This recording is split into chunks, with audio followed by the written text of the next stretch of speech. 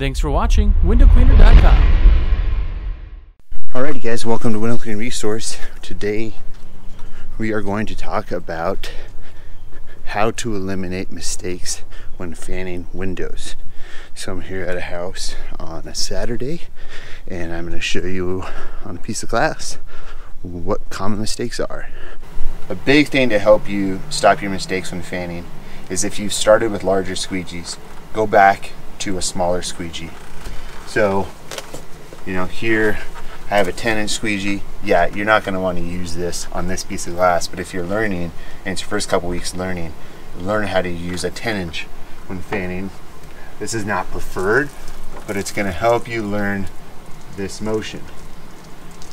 Okay, I've talked about this before on a how to learn how to fan windows on Window Cleaning Resource. And then I would say from a 10, move to a 14. You get a 14. After you've gotten a 14 down, a 14 is great for homes. So I'd definitely keep a 14 on your belt all the time doing homes or commercial. And then the ideal size for any job is of course an 18-inch squeegee. And that is probably going to be your most efficient squeegee to use. Some of the most common mistakes are when fanning. Let's start with the entrance to the window. Most guys, after they have mopped up the whole window, they will cut into the glass, come to the other side, and just try to hit the mountain down right from there. Or what you're forgetting about is that when you enter the window, right over here, and you take away from there, you're leaving a small kind of triangle area right here. The same as when you do a straight pull, you leave this, we need to come back and grab that after we've cut in. So we cut in, we come over here, we must come over here, grab that, and then work our way down the window. One of the other common mistakes I see is either people using too light of a touch or too much strength. If you're white knuckled on your squeegee, that's too much. So just loosely hold the squeegee here. I kind of hold it right there. As I move through the fanning motions, and as my thumb will move up here or back down here, but don't worry about it over too much. Just let the weight of the squeegee do the work.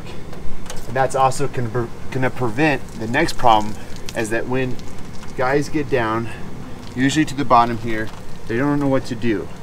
And they'll usually stop because they're going too fast, and you'll see them come over here and they'll straight pull the ending of it.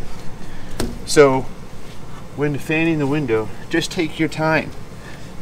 If you're fanning the window, you're going to get it done faster than using straight pulls or any other technique. So towards the end, say if I want to go fast and get the soap off, right at the end, slow down to your final corner and let the squeegee close out correctly.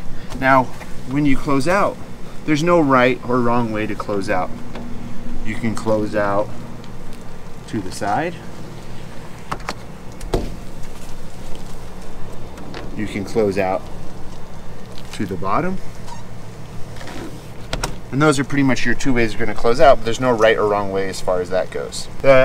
Another common issue is when guys or gals really are, when they're coming with their fanning, they're really going hard at the frame. And when they're hitting the glass almost like this, that's a little exaggerated, but they're making, Rihanna calls them kisses on the glass. So kisses are like that, they're skip marks, whatever. If you're seeing that happen a lot, you just need to slow down, watch the corner that you're going in with. So am I cutting in with this corner of the squeegee? I'm watching that corner. I'm not really paying attention to the rest of the squeegee because it's all going to follow. I'm just letting the squeegee fall on the sides. I'm not hitting it into the frame like this and leaving marks. It's just when you fan, let the squeegee, just the weight of it just fall. And right as it reaches the point where your arm's a little uncomfortable, curl it back in and bring it the other way. So another problem I see with guys is that they think that maybe when on top of a ladder, if they have to start in a certain area on the glass, because most guys depending on which handed they are, left-handed or right-handed. Right-handed guys think they need to curl in, you know, going to your left, and left-handed guys think they need to go in, cutting in on the right. Wrong. You can cut in from anywhere when fanning, but when doing that, it just depends on what you need to do to come back to grab your entrance. So I could start in the middle of the glass down here. I could start in the upper part of the glass up here, which I actually really like, because then you just come back, you take this down, and you're not having to grab that area of when you do the normal cut in to grab that block of water that's kind of almost invisible but will show up later. So the last mistake that I see a lot of guys do, even veterans, is you want to eliminate as much space that you're going over when you're passing over with your squeegee. What do I mean by that? If I'm cutting in and I'm coming over like this, I don't want to do this and only have like that amount of rubber on the soap.